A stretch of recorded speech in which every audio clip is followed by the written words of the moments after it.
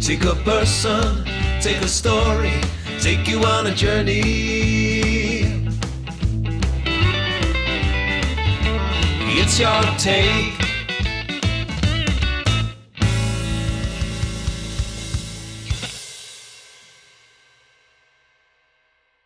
Today's guest has done many different things over the course of her life and career.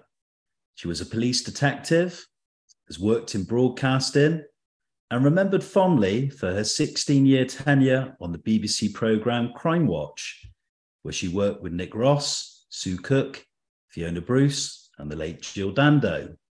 My guest still ventures into media waters. She had her own crime shows, and you may have seen her covering high-profile cases on Sky News, Daybreak, BBC ITV and Channel 5 News, and BBC Radio 5 Live. She is a guest speaker and a qualified counsellor, specialising in anxiety and depression. My guest has been actively involved in the Leveson Inquiry after her life was transformed after the reinvestigation of private investigator Daniel Morgan's murder in 1987. She went on to form the pressure group Hacked Off, where she campaigns for a free, accountable press with standards to protect the public, strengthen democracy, and safeguard freedom of expression. Today I speak to Jacqui Hames about her life and her many guises. We talk about her time as a police detective, the broadcasting world, her memories of Jill Dando, the moment that changed her life, and her views on the Leveson Inquiry and the British press. Good evening, Jacqui. God, I'm exhausted just listening to all that. Just one correction, I didn't form Hacked Off. I was one of the early supporters and ended up working on the board. But I'm sure you'll come to that. A very warm welcome. Thank you for the correction. Fascinating doing the research in preparation for this interview this evening, and there's so much ground to cover, and I'm sure our conversation is going to go in all sorts of directions, but let's go with the obvious and go back to the very beginnings. You were born in 1959. Can I ask where you were born, and can you give us an insight into your childhood, who your parents are, what they did for a living, and do you have siblings? Yeah, there's a lot in that question, isn't there? Thank you for reminding me when I was born. That's always a joy.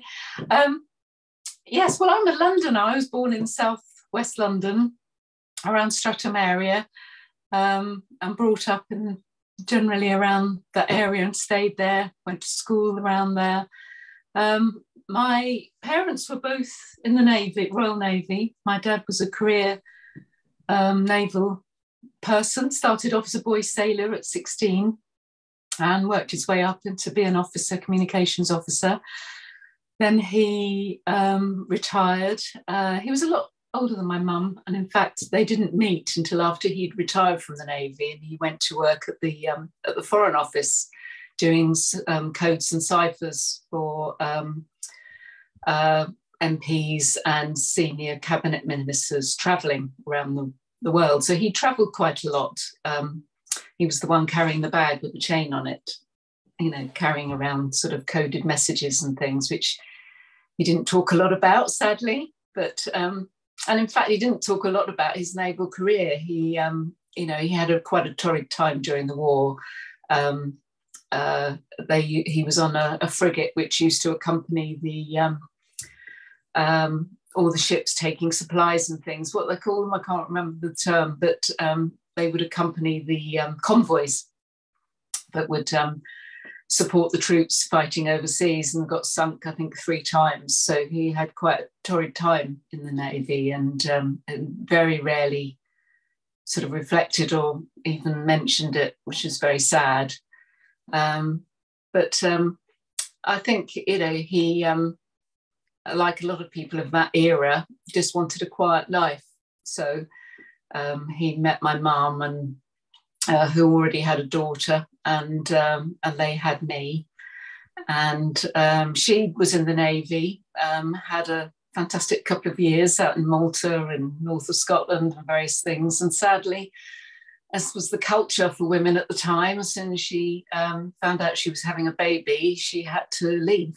And I think she found that quite difficult because she loved it so much. But in the 1950s, as when we're talking about, that was the life. And she ended up leaving and then going to work in the Foreign Office where she met my dad. So I think I inherited her, the sod it gene, where we conformed to a degree and then we gave sod it, I'm not standing for this. And so she was a bit of a fighter as well, I think. I think she once walked into the offices of the Mirror, funnily enough, with all my contacts now or at work around press. She walked in there and asked for a job once and got one. So she was quite feisty, my mum. Sadly, she and my older sister had a very difficult relationship. So my dad and I, being quite similar, quite introvert, quite shy, we tended to keep on the sidelines and let them get on with all the drama. So my dad and I were quite close. Do you want to prompt me another question? An interesting insight already into your family background, and the shyness thing's interesting, and we'll pick up on that a bit later, particularly when you're in front of the camera later on, but we'll pick up on your broadcasting career. Moving from family origins, I wanted to now talk about education. Where did you go to school, and what are your memories from your time there? And did you have early career ambitions, and did you go on to further education? Yeah, it's an interesting one, school. And fun enough, I haven't really thought about it for some time. But sadly, I was very shy, very introverted, low self-confidence, low self-esteem, like a lot of kids starting school. And again, the environment didn't really lend itself to sort of drawing you out. I failed my 11 plus. So I was kind of written off academically quite early on. And there was very low expectations of anything that I might achieve or could achieve academically. So I sort of coasted, really, which is a bit sad. I went to a fantastic primary school, actually. The headmaster was quite inspirational. He wrote books and he was wonderful, actually. So primary school was good. Sadly, I ended up in a huge, when I say huge comprehensive in Wandsworth, which shut shortly after I left as a failing school, but had almost 2,000 girls there. And it's very easy to get lost as someone who's not expected to achieve very much academically, and being a bit quiet and shy, I didn't really get very much. I got a handful of GCEs or CSEs as they were then, and I was sort of corralled by my mother into doing secretarial work when I ended up working for John Lewis, and which was lovely, actually. John Lewis in Oxford Street, huge, big, flagship department store, which was lovely, actually. I did that for a year, worked in their contract furnishing department, and but that sod it gene sort of kicked in at one stage and thought, I'm really not going to sit here doing this all day. And I used to wander off down the store, getting bored and tinkering with what other people were doing. Because I've always, although it sounds a bit counterintuitive, but although I was shy and quite an introvert, I did like nosing my way around things. I like to find out things. I was very curious. So I always found myself wandering around the store, chatting to people and asking what they were doing and things. So eventually I thought I've really got to do something different. This is not me for the rest of my life. So I'll never forget the moment, actually. I can still see myself sitting on the top deck of the number 49 bus. Anyway, whichever one went up to Oxford Street, and seeing an advert for police officers. And around that time, which was 77, they'd not long had the Equal Pay Act, Equal Opportunities Act. So women were being sort of legislated that they could be able to do the same jobs as men and could be able to go in and be seen as equals and be paid the same and given the same opportunities. And at 18, you think, as I was by then, I thought that sounds like a good idea. I'd watched Dixon O'Dock Green. You probably don't remember that. Softly, Softly, Juliet Bravo, and all those sort of lovely 1960s cop shows, which presented this rather comfortable, sanitised view of policing. And I thought, that looks a bit fun. I quite like the idea of being a Scotland Yard detective. So I applied, and at 18, you're incredibly naive about these things. I think actually policing being quite hermetically sealed, particularly then, in terms of what it was like, the reality of what it was like to be a police officer, other than what you saw on TV, in dramas. There was no reality TV then. I decided to give it a go and turned up at Paddington Station for my interview, which was a bit of a shock. But went through the system, and I think they probably... I had limited academic qualifications, so I did aptitude tests and things and passed those. Yes, they accepted me, which was equally a shock, but just felt like a known adventure. And I think that I suppose the positive side of being kind of written off academically early on is that you just think, oh, well, I'll just do whatever comes along then. And you are less channeled, you just, because nobody's really taking a lot of interest in you, and you have that curiosity gene, you just like, I just decided to try something. And I tried policing in the 1970s as a woman. I still can't quite believe I did it, but there you go. The late 1970s, you're 18 years of age, and you've mentioned the start of your career in policing, and it moves nicely to my next question. What preparation and training was required to fulfill that ambition, that career? And how did you get that break into the police force? And what was the first position you actually held?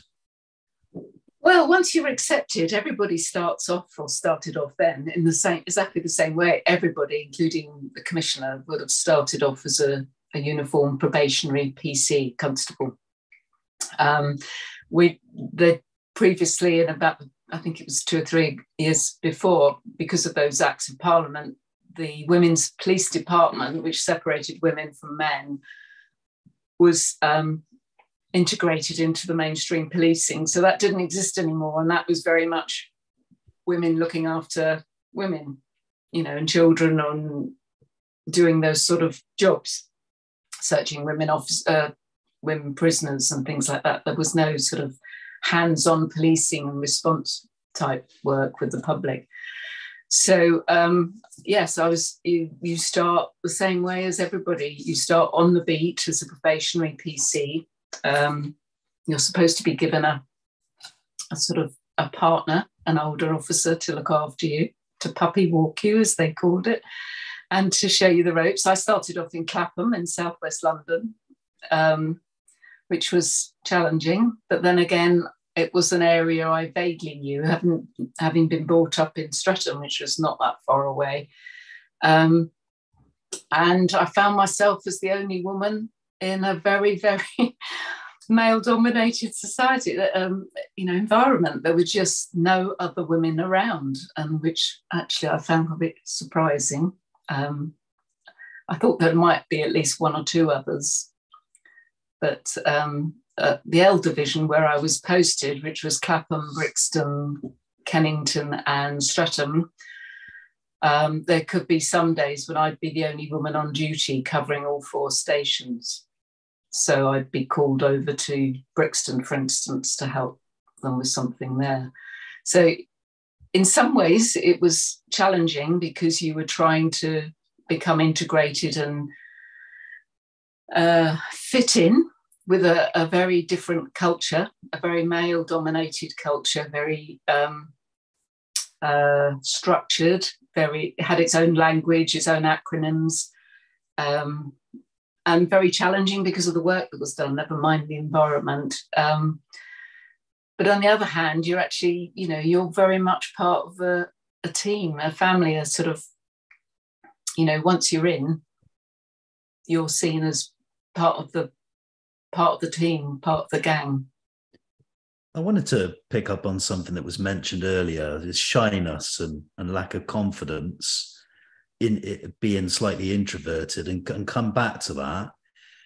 Being in a very male-dominated world, do you feel that it kind of gave you more grit, more confidence and determination, and maybe ultimately this can-do attitude, which we'll pick up on later, where you've done so many things later on in different capacities?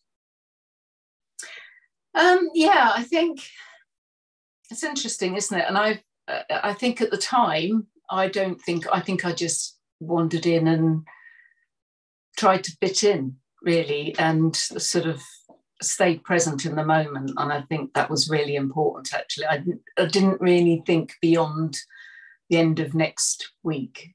And that's the truth. I didn't have a big career plan to become commissioner or anything, because I'd been written off academically. I was never going to be an achiever. So I was kind of just feeling my way through and seeing, well, let's see where this leads me. So there was no big career plan for me. I think, actually, having had quite a challenging childhood, what the police service did offer me as an individual was that sense of being part of almost a family, of being, people looking out for you and supporting you. And the uniform gives you a sense of belonging and protection. I knew that it would be very unusual for me to be, even if I'm out walking at night alone on night duty, I knew that if I asked for help, so half the planet would arrive on my doorstep within 2 minutes, because they looked out for me. Some of them were as old as my father, and I was I actually didn't hit the streets till I was to my 19th birthday, though you couldn't go out until you were 19 then. So when I first started patrolling on my own, every now and again a police car would drive past as if by magic. There was a sense of looking after me, which was actually really endearing. I mean, there was lots of misogyny, don't get me wrong. I had some real challenges to be taken seriously, to be given the same opportunities, but that sense of safety and security, which is an odd thing to say in such a challenging and confrontational and risky job, I did actually get looked after very well. Interestingly, you say with this profession, you feel part of a family, that you feel wanted and protected. I wanted to ask you, what were your parents' impressions of you working for the police force? Were they supportive? Were they pleased that you'd done that? Just wanted to hear what their perspective was. Oh yeah, I mean, they were really quite impressed. I think that I'd actually done something more than there was expected of me. As I say, I was kind of written off as somebody who would bang a typewriter for the rest of their life. So the fact that I'd gone off and done that was a sense of pride. There's no doubt about it. And in fact, it was interesting, actually. I mean, my dad, as I say, he was quite quiet and introverted, but he would ask more. My mum wasn't really interested in the details. It was all more about telling her friends and the people that I was in the police, and it was a sense of pride for her in that respect. Jacqui, I wanted to move forward in the timeline, because you went on to specialise in major crime investigations. How did those opportunities happen? And can you also discuss being part of the launch team for Crimestoppers and working at National Crime and Operations Faculty to identify serial offenders. It's a bit of a leap, isn't it? Yeah, just a bit of a leap, yeah. Well, as you say, I joined in 1977. I went out on patrol at 1978, working around that area that I've described. And I suppose the opportunity, and I think what I learnt in life was that you grab opportunities when they come along. And in 1981, we had, you're far too young, there was the first, I suppose, major riots in London. There was a resulting report by Lord Scarman afterwards into what happened there, but it all kicked off around Brixton and Clapham where I was posted. So it was the most horrendous time. And I was actually seconded onto the crime squad at the time. And I was doing helping them out on a murder inquiry when it happened. We had the riots and they set up specialist units to do the inquiries into the riots because it was massive arson, people seriously injured, colleagues seriously injured, and as well as so the fallout was just huge. So as a result, there were very few police officers doing a huge amount of work. And I think I certainly went through a period of 3 months without one day off. But when you're 20, you can do that. You've got the energy. But I ended up staying on the murder inquiry that I'd already started on. And then because of the shortness of staff, I ended up going over to Brixton and working on a murder inquiry there. And I ended up having to have been thrown in the deep end, having to run the office, do house-to-house inquiries, take statements, and and I found that I thrived. It was something that I just had, quite a good talent for organising these things. And I think there was about 3 or 4 of us running this inquiry, which was unheard of for a stranger attack murder. But I loved it, and I found it so interesting, so fascinating. So I sort of decided then that's what I wanted to do, because the pathway then into major investigations was to go into the crime squad, to pass a selection board then for detective. I went to Chelsea and worked on the crime squad at Chelsea. Then I went on the area burglary squad at Kensington, and then passed my board as a detective. First posting was in Kingston, and where did I go from there? I had a couple of other postings, but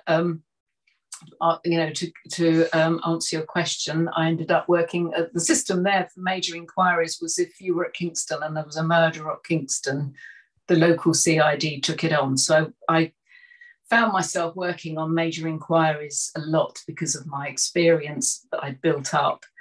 And then I was at Kingston and I saw an advert, and in fact somebody I was working with had been sort of headhunted to head up this new unit, Crimestoppers. And I saw the advert and thought, oh, that sounds different. I might just give that a go. It was not something that had been done before. Crimestoppers as a concept had been done in America, that sense of actively engaging the public and publicising crime in order for them to sort of directly call a single number rather than just contact the local police station to give information anonymously if they wanted. I felt that was quite revolutionary, and it would cut away a lot of the reticence a lot of the public had about contacting police officers and all that entailed for them. So I went up and I found myself part of the implementation team and launching the first Crimestoppers project, which was actually in January I think it was the 13th, 1987, I think. 1987, 88. Correct me if I'm wrong. But so, and the first call we took actually was from a young woman whose boyfriend had just committed an armed robbery and had turned up with his friend, who also his collaborator, and they came back with the weapons, the money and clothing, which they hid in her home. And she was absolutely terrified. I didn't know what to do, and called us. And luckily, my colleague, who was just brilliant at talking to people, sat with her for an hour on the phone. And they arrested the whole team, recovered everything as a result, and the firearms. So, you know, it was immediate in terms of the impact it was potentially going to have on policing and the relationship with the public, and changing that relationship, which is what I suppose I did later on with Crimewatch as well, because it was while I was at Crimestoppers that I saw the advert for Crimewatch, which is how I got involved in that. But you wanted to talk about the serious crime analysis section. Which would you like to do first? Yeah, let's talk about that first, shall we? And then that moves timely to the next chapter in your career, which is the beginning of your broadcasting career with Crimewatch, which we'll come on to. But yeah, if we could speak about that as well. Yeah, so I'd been at Crimestoppers working at Scotland Yard for a while, and someone rang me up and said there's an advert gone in. They want a woman officer to apply to work as a presenter just 2 days a month. And the thing about Crimestoppers was that we produced an advert, a 30-second advert on a regular basis to advertise the telephone number, which was actually produced by Shaw Taylor's production team, and he was the person behind Police 5. I don't know if you or anybody's remembered that, but it used to be a 5-minute programme at the weekend. Very simple, mainly started off in London, but they did it regionally as well. And Shaw Taylor, who was an ex-actor, would present and talk about unsolved crimes and clues that the public could help with. So it was kind of the precursor to Crimewatch and to Crimestoppers. So his production team produced the 1-minute advert for Crimestoppers, and as a result, I met Shaw Taylor and I said, I've seen this advert. Would you give me a few hints if I applied for it about what the hell to do, you know, what it would be like? Because I had my Sodic gene was engaged again. I thought, well, I'm curious about this. Maybe I should give it a go. And he very kindly invited me when he was filming Police 5. And so I sat in front of the camera, and he was so lovely. I don't know if anyone remembers him, but he was one of these really huge, tall, larger-than-life characters who was like a sort of friendly uncle. And he sort of enveloped me in care and encouragement, and said, yes, go for it. Just give it a go and see. So I just thought I'll apply. And I was the last person to audition on the day of all the auditions. And I think by then I'd kind of made up my mind that I probably wasn't going to get the job. I think partly because I think I just got the impression they were looking for someone with a more regional accent, which would be appropriate, you know, to cover it for a programme covering the whole country. And they already had David Hatcher, who was from Kent. So I just kind of thought they're not going to want anybody from the Met. So I just went along and I thought I'll have a bit of fun here. So I did the audition, and 2 weeks later, they said, right, you're on, you know, live television. In fact, they did allow me for the first one to pre-record my bit because I was absolutely terrified. But after that, the studio director, who was wonderful, he said, sort of just guided me through it, and I sort of learnt on the job, really, and did 16 years later, I was still doing live telly every month. It's hilarious, really. The beginnings of your broadcasting career, let's now turn the clock back now to 1990. when you became a member of the BBC Crimewatch team. How were you presented with that opportunity? Well, that's kind of what I've just described, James. Yeah. That's the audition I did. And I was on the following 2 weeks later, I was working on Crimewatch as a presenter. So that was what I've just described, my entry into BBC television once a month. Was there any formal training involved whatsoever, or was it a question of literally just learn on the job pretty much? Absolutely. Yeah. I mean, the team were pretty well oiled. They were a brilliant team. We had some fantastic people on it. And at one stage, actually, it was, in addition to sort of just the opportunity of being able to do something so different in such a different world and such an interesting environment, it was at one point they had an all-female production team, which was incredible for me, never having worked with another woman, which is, I know this sounds odd, but I just didn't have the opportunity to do that. So it was wonderful to me to be in an environment to see women really, for the first time, really having ambition and achieving things. So that was amazing.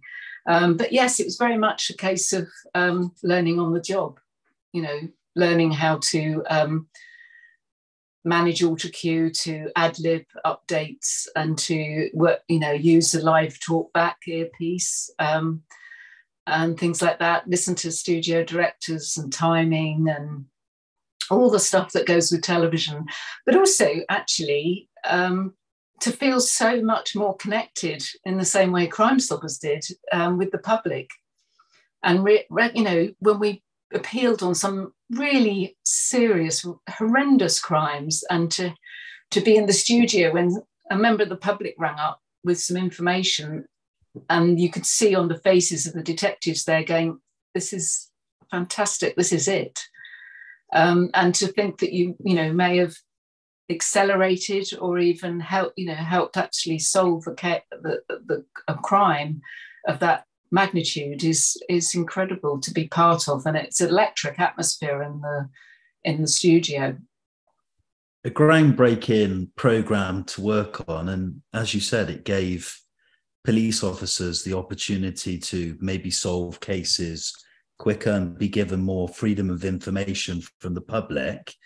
I wanted to pick up on the team dynamic, the people you work with, because you work with some experienced broadcasters. What did you learn from them and the team behind the cameras, behind the scenes as well? And can you discuss your relationship with your colleagues, both professionally and also away from working on Crimewatch? You mean with police officers, or? Yeah, and with the team as well. So the broadcasters, your fellow presenters, the team behind the scenes as well, the crew.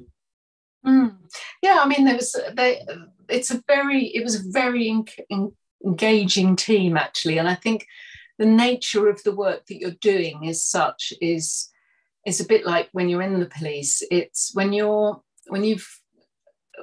appealing on a case or researching and presenting a case which is so serious, and most of the cases we did were, particularly the major reconstructions, but also some of the smaller cases which David Hatcher and I used to present. There was, we were looking for somebody who'd raped somebody or committed a whole series of armed robberies, for instance.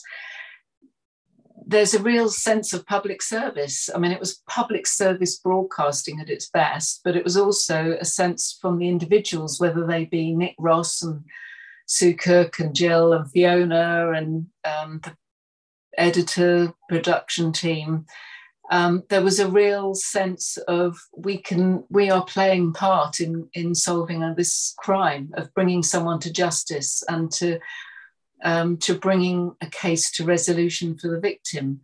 And that really, I think I was quite surprised initially at how that had been absorbed by the production team, how motivated they were by that. It wasn't just a job. You could tell they were really emotionally invested in the cases. And that makes a huge difference. And I was fortunate because it was when I joined, the programme had been going for about 4 or 5 years already. So it was quite a well-oiled machine, and there was a brilliant team already in place. And they, again, sort of scooped me up and guided me through. I mean, Nick Ross was a fantastic journalist, so experienced as a broadcaster, as was Sue Cook. You know, they both done a lot of live television, and just to be, you know, to watch them and the professionalism and understanding of how to sort of formulate a script and to use a few words to create huge impact I was just so lucky and so fortunate to be able to work alongside them. Fond memories of working on Crimewatch. Can we now move the clock slightly forward to 1999 and a tragic moment in your life? And I remember where I was when this happened, and it struck a particular chord because I'd actually met this person who had interviewed my father back during her radio years at BBC Radio Bristol. And that was the murder of Jill Dando on April the 26th, 1999. Can you recall, Jacqui, where you were when you heard the news of her murder? And what are your recollections of Jill on a professional and personal basis? And how difficult was it to have to investigate the case as part of the Crimewatch programme? Where was I? I was working at the place you mentioned earlier on. I'd had my daughter by then, and I was working as the office manager for the serious crime analysis section, which was a unit looking into analytical processes for solving unsolved stranger attack, murder, rapes and abductions. So it was quite it wasn't an immediate sort of frontline policing role, but it had a role in live investigations as well as historical ones. And yes, I've just literally got a tap on the shoulder from the boss and pulled to one side. And initially we thought that Jill, I was told that Jill had been stabbed, and then it transpired a short while later that she had in fact been shot. And I mean, you just don't, there's nothing that prepares you. I'd seen a lot of things in my career. And I think that detachment, because it's not personal to you. I mean, it's personal in the sense that you've got to deal with tragedy and serious injury and death, but it's not your family, and that's how you deal with it. But to somebody that you've known and worked with, that was really challenging, because it's like a big car crash between personal and professional life, which really knocks you sideways. I mean, it's absolutely, I was really lost for a bit. But, you know, you have to crack on. You know, I had a family. I got together with the team at Crimewatch within a day or so. And I think that's what helps, is having people around you who know exactly how you're feeling in that moment. You don't have to explain it. They all get it immediately. And to be with people who just need some, you know, that unconditional support and understanding for what you're going through. I mean, Jill was one of those people who everybody knew in the country, particularly, you know, because she'd done, not only was she as an experienced journalist doing the news, which made her well known, she did things like the holiday programme. Yeah, which, of course, yeah, you know, indeed. Completely different type of programme, and she would be smiling, and she had a lot of charisma, a big, wonderful big smile, and she was tall, and you know, she'd walked into a room and people knew she was there. She was one of those people who made an impact wherever she went, and she was incredibly kind and engaging and fun to be around.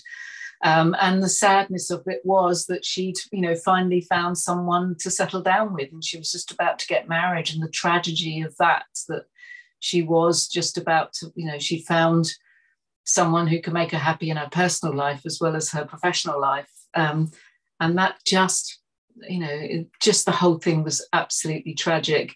And the idea that the crossover, obviously, into my professional life as a police officer, knowing that the type of investigation that was being done, I had to keep my distance from that. But obviously the team put together an appeal on the first programme back after it happened. I think it was, we'd had a programme the week before she was murdered, and then so it was about 2 or 3 weeks later that we had the next programme due. And we, with obviously the agreement of this investigating officers, we put together an appeal film, and it was agreed that Nick would present that at the beginning, or present a sort of tribute to Jill at the beginning. And I remember that I was the next person on after him doing that to carry on with the rest of the programme. And I remember walking around the inside of the donut at Television Centre, that I just couldn't listen to what he was going to say. I had to stay absolutely focused. And I said to someone, just give me a signal, give me 30 seconds notice when I've got to start. And I walked in afterwards and then just carried on with the rest of the programme. But the fact that you're with people, and that's where the strength and support comes from. That's how you get through these things. Otherwise, it would have been, I think, too much for most people. But again, it's that sense of pulling together to actually solve a crime that sometimes, actually, at that moment, felt very close to us.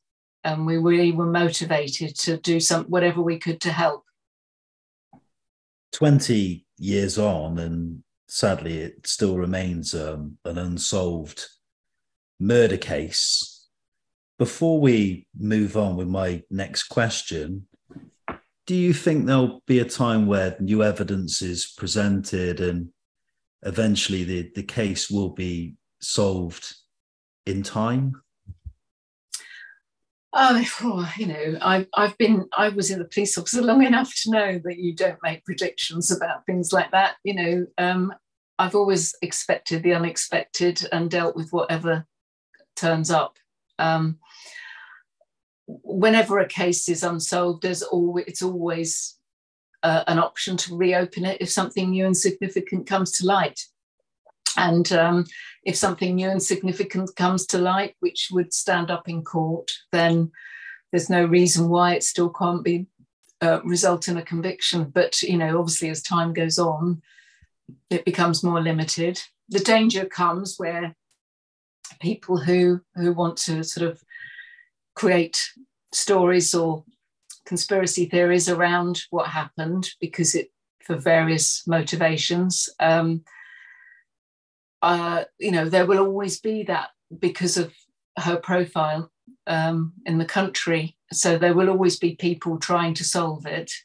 But obviously the chances become statistically less as time goes on. And it's very sad that there hasn't been that resolution for her friends and family, but that it is what it is. And it is often, there are unsolved murders and some of them will never be solved. We're still trying to solve Jack the Ripper, aren't we? 16 years working on Crimewatch. Can I ask you, what are your overriding memories of working on the programme? And are there any cases you're particularly proud of solving? And who have you enjoyed working with the most during your tenure on the programme? It's always difficult with cases because I don't solve them. The team doesn't solve them. They just present the facts on behalf of, the police officers. What the team were brilliant at doing was pulling together films or appeals which would engage the public's interest and to get them motivated to ring in with information. That information was then passed to detectives who followed it up. So the team didn't solve cases in that respect. What they did was create opportunity and lines of inquiry. And what they were absolutely brilliant at, and some of the film directors on it were wonderful and went on to great careers in drama, because they were able to create an interest in the public in a case that perhaps had passed them by, or they hadn't come into their awareness. And what they did was they not only pieced together a lot of factual information, they created an emotional response in people to make them think twice about, or think, you know, I do need to pick up the phone. I do need to get over this fear of getting involved, and to pick up the phone and give the information. I remember there was a girl who was kidnapped called Stephanie Slater, and she was held on a small holding, and the man who held her had tied her up, and he put a bandana across her eyes, but she could just see underneath, and she could describe his weight from the waist down. He had quite an unusual walk. She managed to escape. I can't remember all the details now, but she, it was a horrendous ordeal for her. And we were able to sort of, because of the experience of the team at looking after victims and providing them with a safe place to tell their stories to help solve those crimes, she did an interview for an appeal on the case. Now, watching that appeal were the suspect's ex-wife and his son, who was grown up, and they were in two different locations. And they spoke to each other on the phone and discussed recognising him immediately from this description, and discussing whether they should pick up the phone. And I think it's very easy for police officers who are engaged in this sort of thing all the time to forget how difficult it is to do that, to pick up the phone and say, I know something. I know it was my father, it was my ex-husband, it was my friend, it was the guy I work with, or it was the woman who comes into my shop every week. It's really hard for the public to do that. And what the team were able to do was create the motivation in people and the sense of safety and public service to be able to pick up the phone and do that. And eventually this guy's family did call in. I think the son called in the following day, and Michael Sams was arrested. And he was also he was convicted of that abduction and also the murder of another woman called Julie Dart. And I think that one sticks with me partly because of her interview. I think it impacted me so much, of the fact that she was able to, you know, after all that awful ordeal, to come into the studio and to feel safe enough and trusted enough in the team to look after her, to be able to give that interview, which provoked that response from the public. So I think moments like that do stay with you because of the people. Jacqui, I want to move on to the next chapter in your life story. But when we do, I need to kind of give this some context. A very traumatic and tragic part of your story this evening, and that was when your former husband David Cook was involved in reinvestigating the murder of private investigator Daniel Morgan, the murder in 1987. Can you discuss that appeal, which was made on Crimewatch, and then the ramifications that resulted from that particular broadcast? Yeah. Okay. And obviously I've talked about this a fair amount anyway, but so it's on public record. But yes, David was asked to front an appeal for this historical murder into the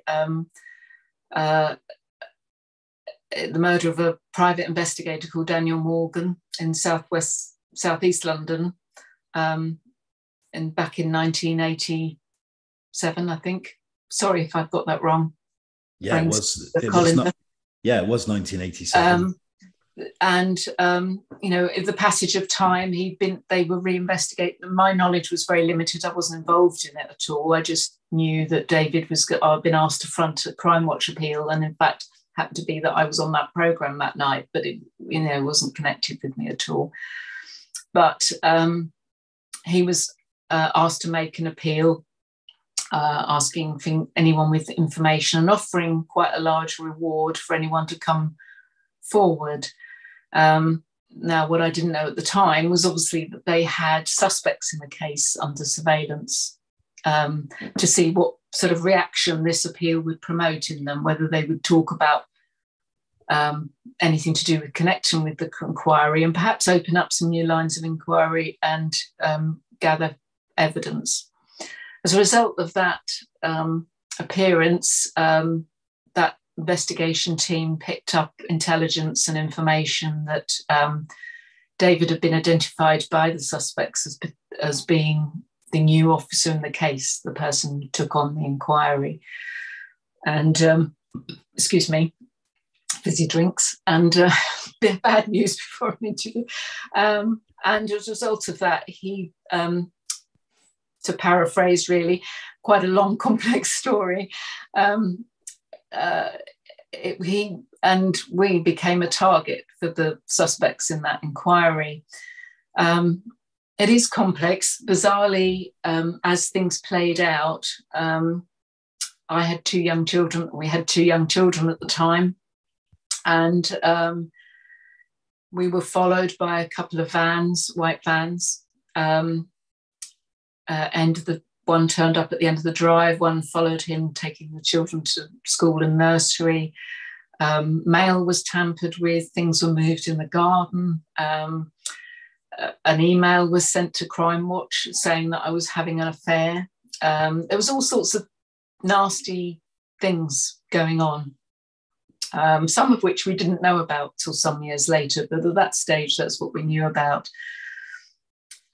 So we were put under the umbrella of the Witness Protection Scheme and allocated a couple of officers.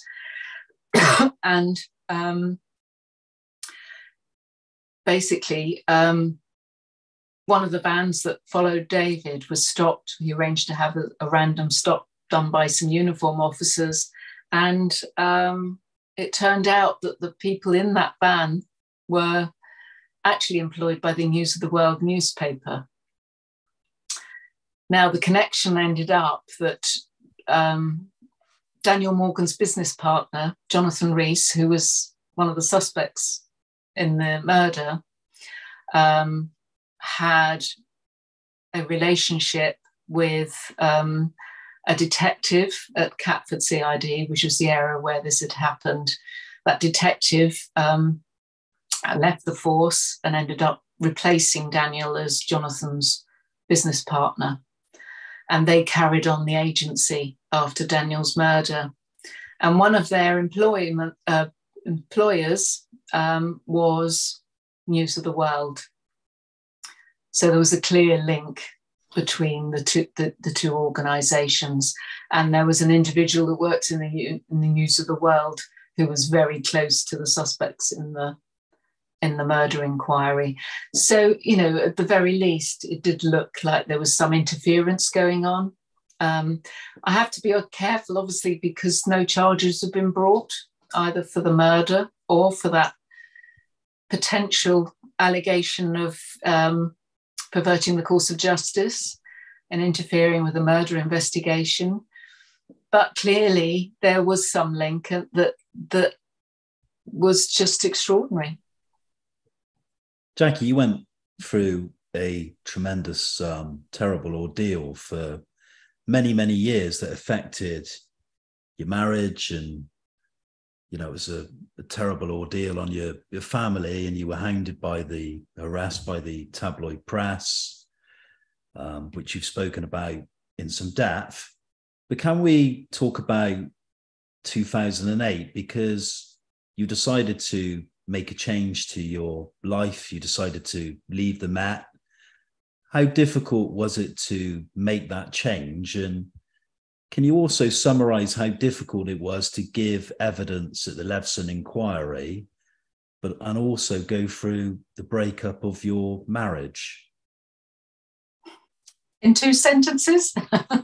I'm being a bit sort of glib there, because it is, that's a huge chunk. I mean, clearly life had taken its toll on me. It affected my mental health. I had PTSD. I was struggling a lot, working full time, having 2 children, a husband who was away a lot working. And there is only so much you can all take, and things start to crack. And I knew I had to do something to make life a bit easier. And I tried part-time working and it didn't really work for me. So I decided to leave in 2008 and make a fresh start, and to try and sort of spend more time with my children, and to put behind me a lot of the challenges that I've been presented with. And in fact, things were fine in many respects. I tried decided I got my sod gene sort of working, and my curiosity, and okay, what can I do here? And I carried on. I started working a lot in the media as a sort of on news, doing things like newspaper reviews and things like that. And I did a couple of series for the BBC, Breaking Britain and different things, and started to do more work, doing a lot on breakfast TV, talking about crime cases and things like that. So I was getting work in. I carried on doing some work for the Met as a media training for senior detectives. And also I met my old mucker from Crimewatch, and we motorbooked together, Fiona Bruce and I, which was great fun, about women's personal safety. I got involved in some sort of campaigns around stalking and harassment, which was a subject that I felt very strongly about. So I got sort of put my fingers into lots of pies. But it was in fact 2010 when I think it was when I finally got the knock on the door from Operation Wheating, which was looking into allegations around phone hacking. And that's when I found out that we had not only had those surveillance issues and mail tampering and all that other stuff going on, they were in fact potentially hacking our phones as well. And that again sort of stirred everything up. And there was a sense of I'm never ever going to be an end to this. And I think you sink or swim in those situations. You either decide that you're going to be beaten down by it all, or you're going to stand up and fight. And that's when 2011, I joined up with the initial people who got hacked off started to campaign for a public inquiry. And I remember going up to Westminster to College Green and signing a petition for a public inquiry. And within 2 days, they became an announced one. Some discussion around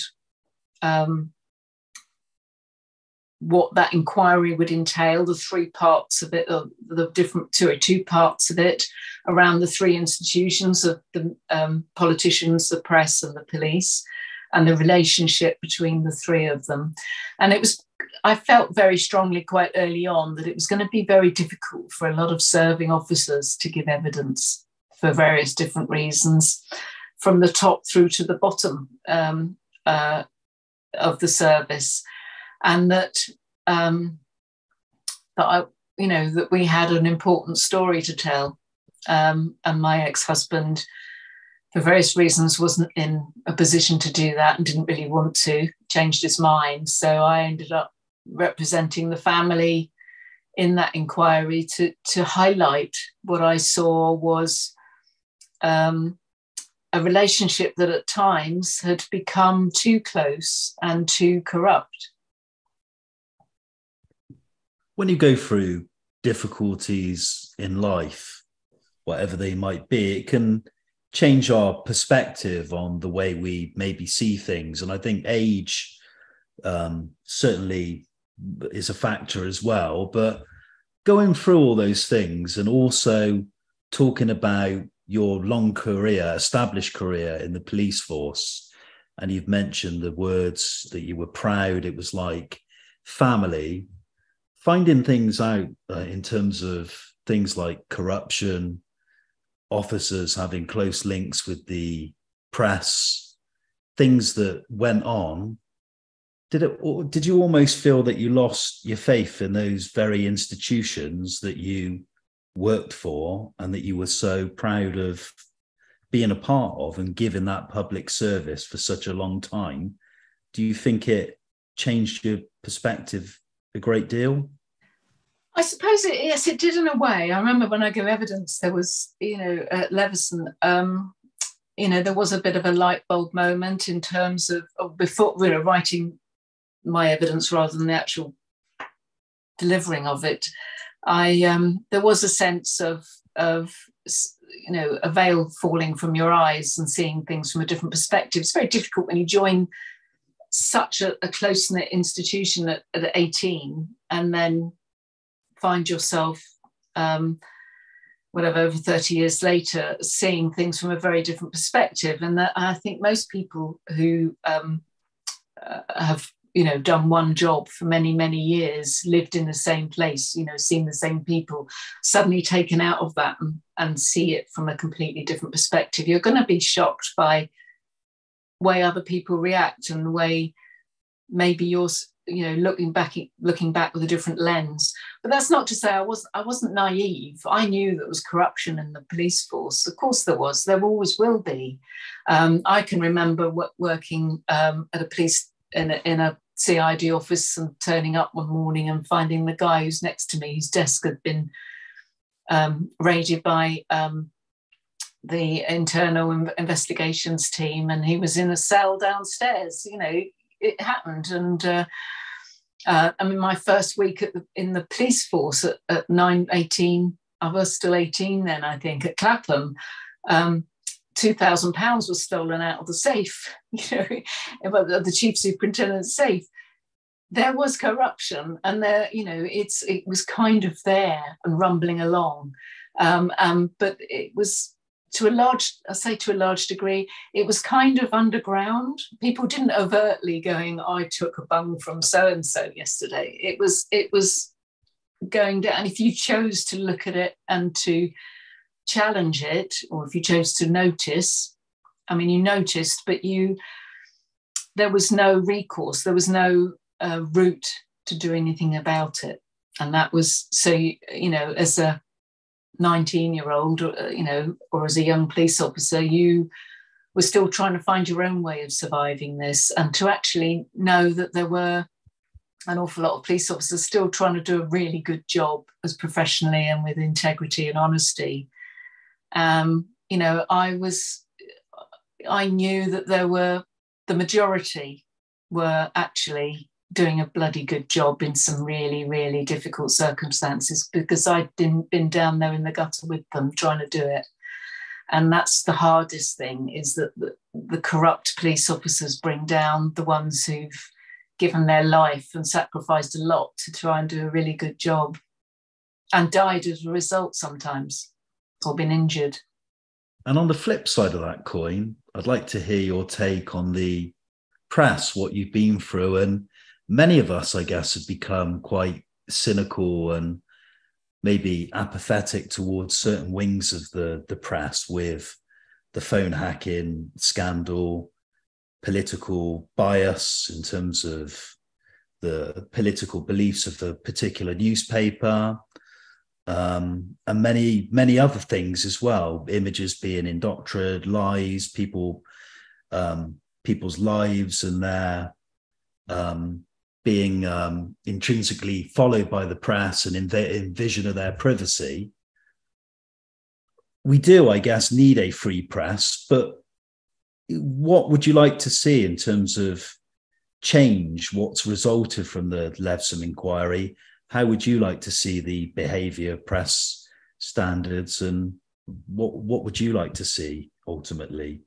I suppose what I'd like to see is a level playing field. I'd like to see proper free speech, because people like me and you don't have free speech.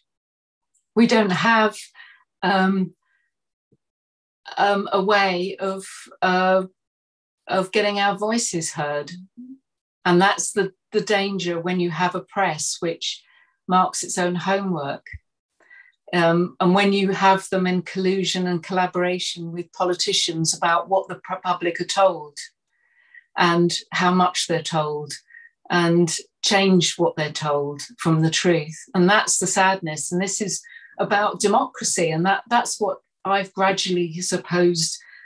So, you know, I've gradually realised over the years that I've been involved and hacked off now for the last 10 years or so, is that democracy is based on the public being told the truth and then voting according to what they want to do about that.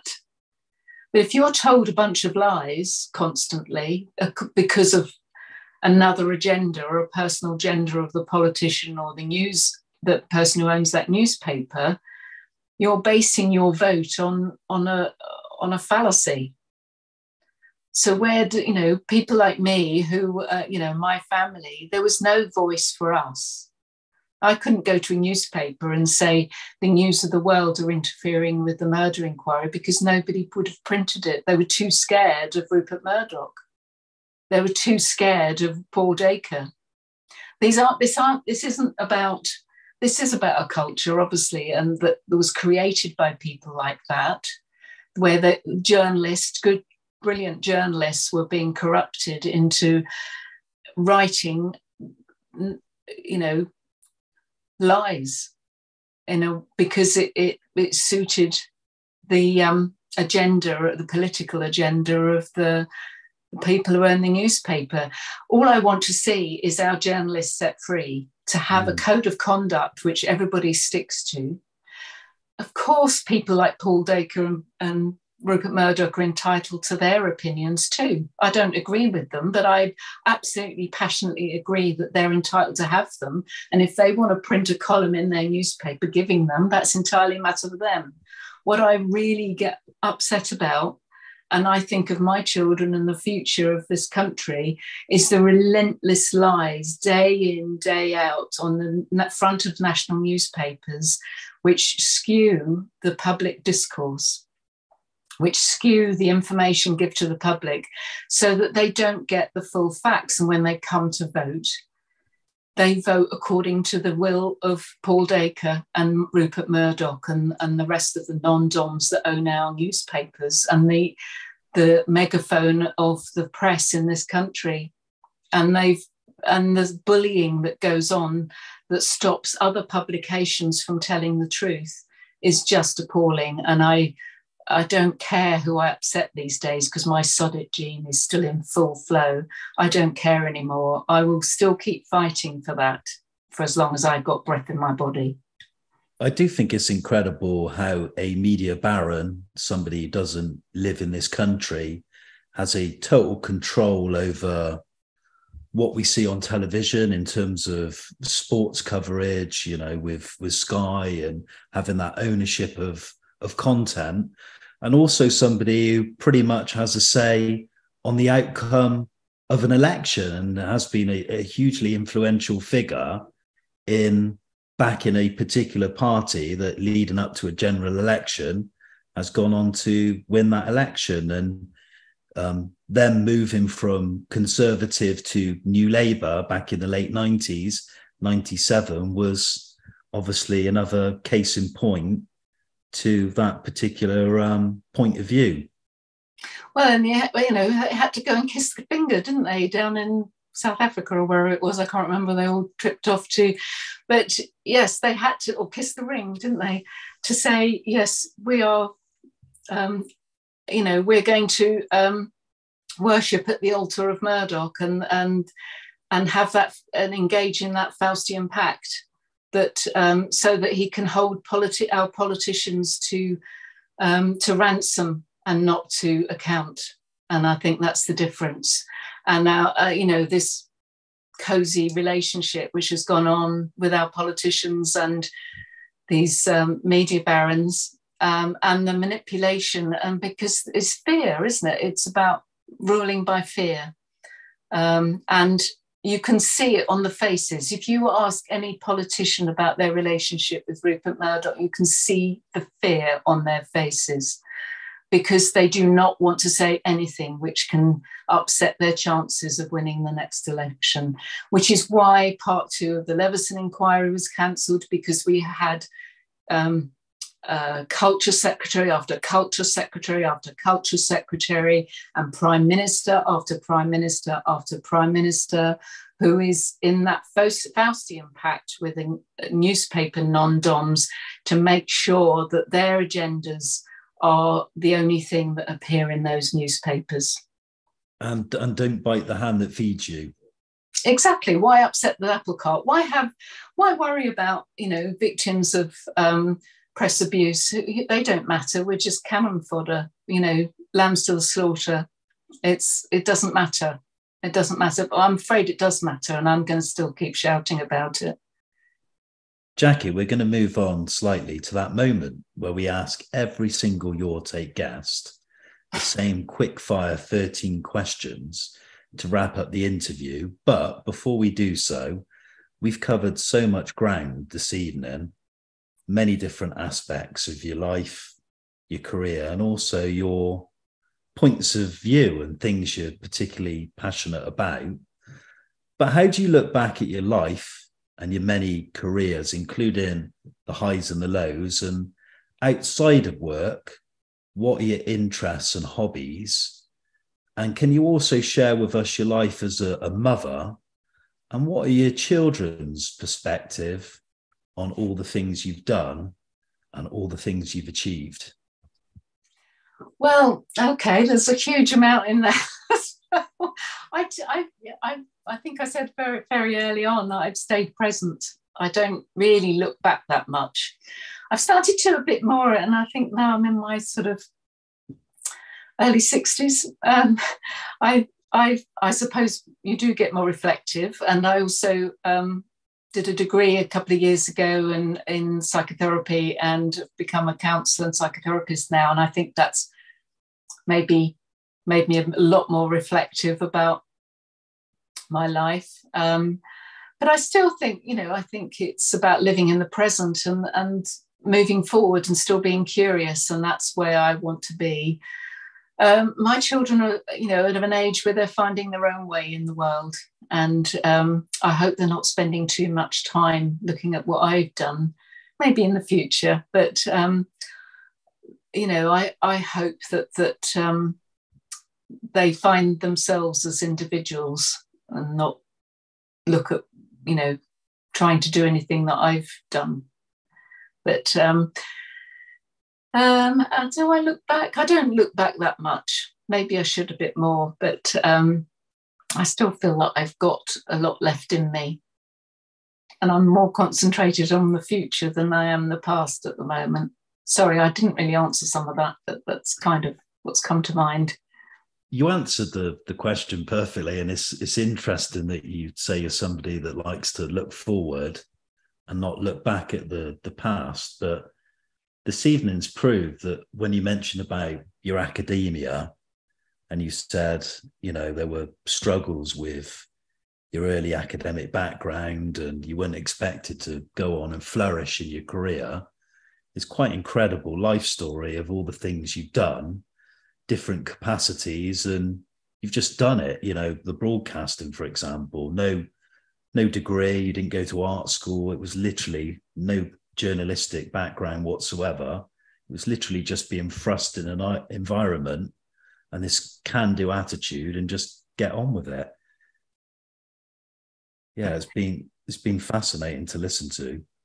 Thank you. Yeah, I think being an 18-year-old in South London, walking the streets, is a sink or swim moment. And I think that was probably what has set the template for me and I'm an optimist, I think, as well. And I think that's what helps, because that sod it gene, just, let's just get on with it and do it and see where it takes you. And not being about you too much. It's more about other people and being curious about other people. And that's what's, I think, I think that's what helps get you through challenging times. Jacqui Hames, we're curious to find out a little bit more about you with these final quickfire 13 questions. I think there could be. Don't need to think about these in any great detail, but we ask every single Your Take guest these questions. Let's go for it. Here's number one. What is your favourite pastime, Jacqui? It's a tricky one. Just instantly, I just love reading. We spoke about television. We've spoken about your time in broadcasting. We've touched upon the newspapers and the role of the press, but we haven't spoken about cinema. What is your favourite film and why? Hundreds of them. It's usually the last one I've seen. I think the one that's, again, I'd go with whatever jumps into my mind was Don't Look Up. And I think that shows the power of a single idea in, engaging everyone who watches it and being able to distill it into just an amazing piece of cinema. I loved it. I'm a big film fan, and you've got me. Remind me, what is this film? Don't Look Up. You must see it. I think it's on Netflix still. It is Meryl Streep.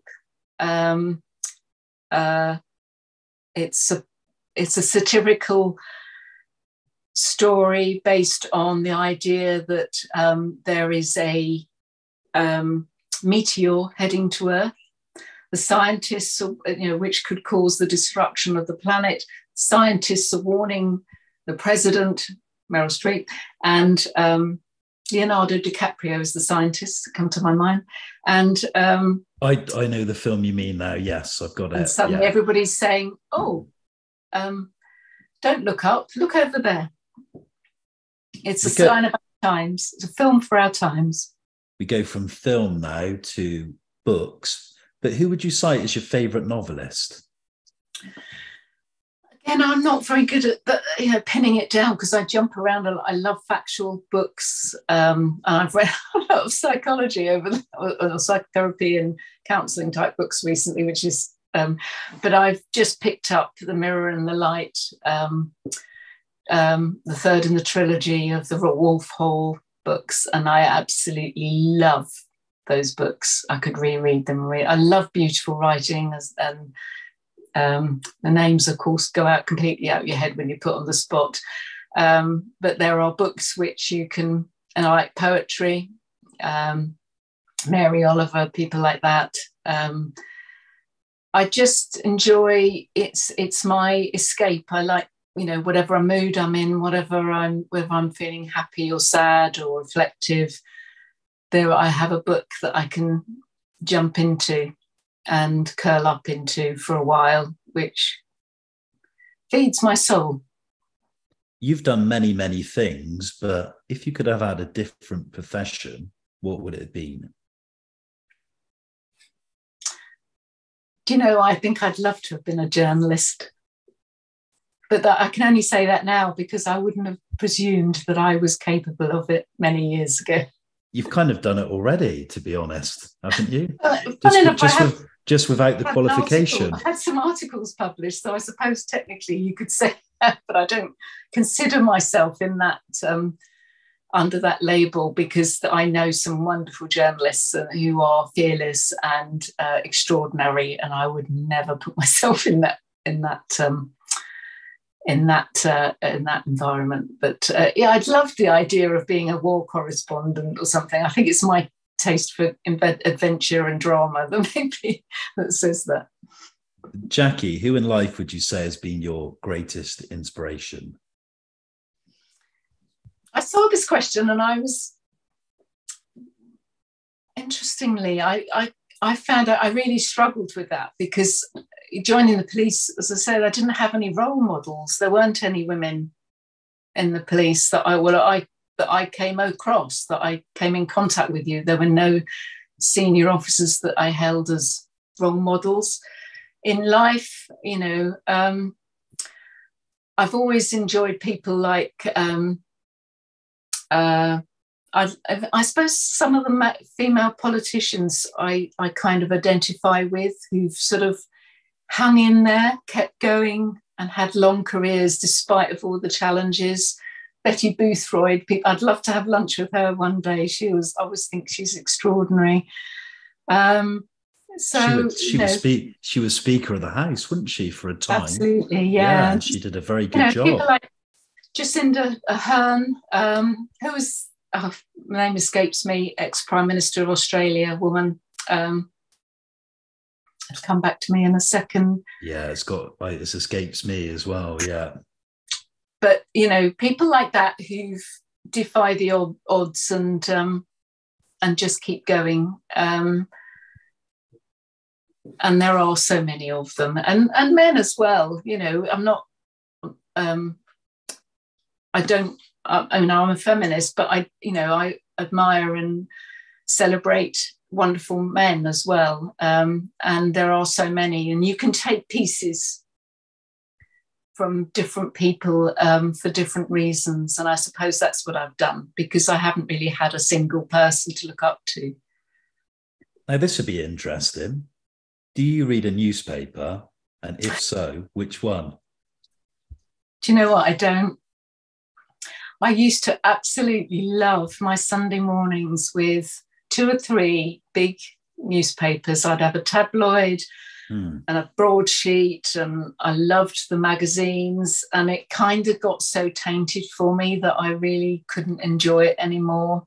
And now I get my news kind of on the internet. I do read articles from different newspapers, and I try and read a broad selection, because I think it's, even if you don't necessarily approve of the publication, I think it's important to try and read other people's perspectives and points of view to make sure that you're checking in with your own beliefs sometimes, and you're not getting carried away or down a rabbit hole. But I struggle with having loyalty to a newspaper. I do read The Guardian, I read sometimes, and I read The Times sometimes. But generally, I get my news now from, general widespread news from Twitter. That's a different subject, isn't it? It is indeed, Jacqui. Let's talk about cuisine next.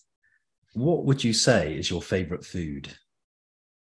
I'd have to say probably Italian. I just love the simplicity and the ease of it, and the passion that goes into it. We now move on to cultural icons. We get all our guests to choose a favourite one. It could maybe be a political figure, someone who's changed history, maybe a revolutionary person, maybe a feminist, someone who stood up for women's rights. Who would you cite as your favourite cultural icon? There are lots of people over the years that, for different reasons, come to mind, I suppose. I think in terms of who's around today, I think I would have to say Michelle Obama. I think because she's absolutely stayed true to who she is. And I think it's so easy, isn't it, these days, for to be skewed by money and by the influence that you and the power that you have if you reach the top of your profession and the top of the tree and in your terms of power and influence. But you kind of get the feeling with her that no matter what she does and what she gets, she still stays true to herself. And I think anybody who can do that has to be an icon. A very, very good choice. We move from Michelle Obama as your cultural icon to favourite curse words. What is your favourite curse word and why? Do you know what? I think I decided fairly early on in policing that I wasn't going to swear. And I don't really, even now. And that's not to say I disapprove of it. And in fact, I advise some of my clients to have a good swear sometimes, because it's a fantastic release of emotion and energy, and it gets it out of your system. But I don't really, because I found working in the police service with people who swear and get angry and aggressive and use swear words in such an aggressive way, in such a brutal way, repelled me. And so I don't swear. We move from swear words now, which you never use, to favourite place. I'm sure that somebody can say to me, I remember you swear. Now, I may well have let the odd one slip, but I will say that. A favourite place next, or holiday destination when you get some relaxed time, where would you choose? I think it's back to Italy again. I love the Amalfi Coast, and that area, that region. It's just stunning, beautiful. Now we move on to music, but who would you say is your favourite musician or artist or band, and what is your favourite album? Again, I've never had sort of one. Yeah, same here. I still love Bruce Springsteen. He'll always be in my heart, I think. Neil Young. I like poets. I like people who tell stories through music. And I like sort of Joni Mitchell. A bit predictable, isn't it? Carole King. But I love the Police. Good old Sting. Yeah, they did some great stuff. Yeah. And Dire Straits were just magical for me. ELO, that sort of 70s and 80s era, I suppose, were my biggest era and influences for music growing up. Now I listen to everything, and from classical to anything that I enjoy all types of music, really. Some interesting choices. I love the fact that you like songwriters, storytellers, and the Boss Man I'm particularly fond of, and seeing him live. And Dire Straits, I got a fondness, and I've actually interviewed a couple of the members. Have you? They've done interviews on the channel. But that aside, what would you cite as your favourite album? Is there one you go back to and listen time and time again, and maybe highlights a specific joyful time in your life? I think it's the Police, actually.